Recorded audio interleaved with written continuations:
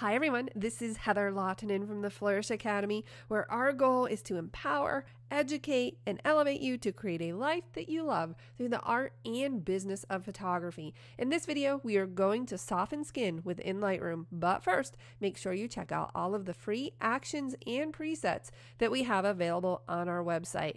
I am going to begin editing this photo in the same way I start with most photos, and that's by applying my friend Susie's favorite preset that is available on the Flourish Academy website, but I notice that the image is still a little bit on the blue side, so I'm going to warm up the temperature, maybe pull up on the tint a little bit, just make a few minor corrections in order to improve this photograph. I think that looks pretty good. Let's take a look at the overall before and after.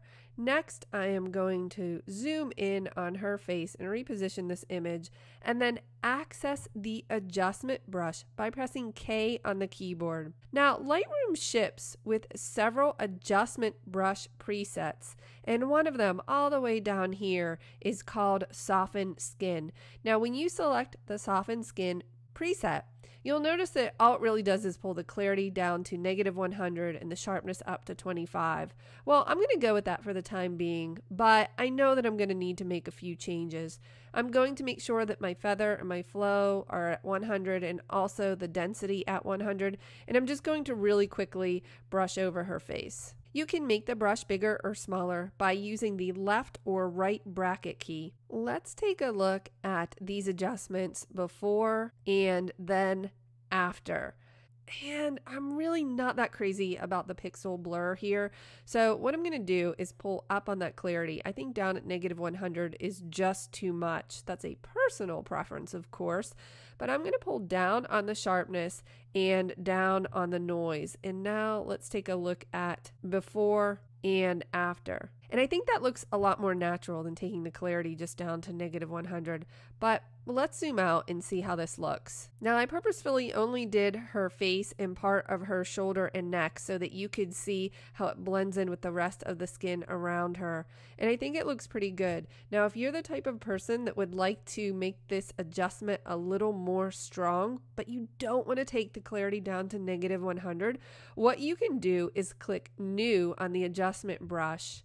And again, let's move that clarity up a little bit, sharpness down and the noise down, and you can brush over the same area again. So you're using the same adjustment, you're just doubling up on it. And I find that to be really helpful because some people like this adjustment to be really strong and others do not. Again, that is a personal editing preference. But now if we look at the before and the after, with the skin softened at double the amount, you can see it made a pretty big difference.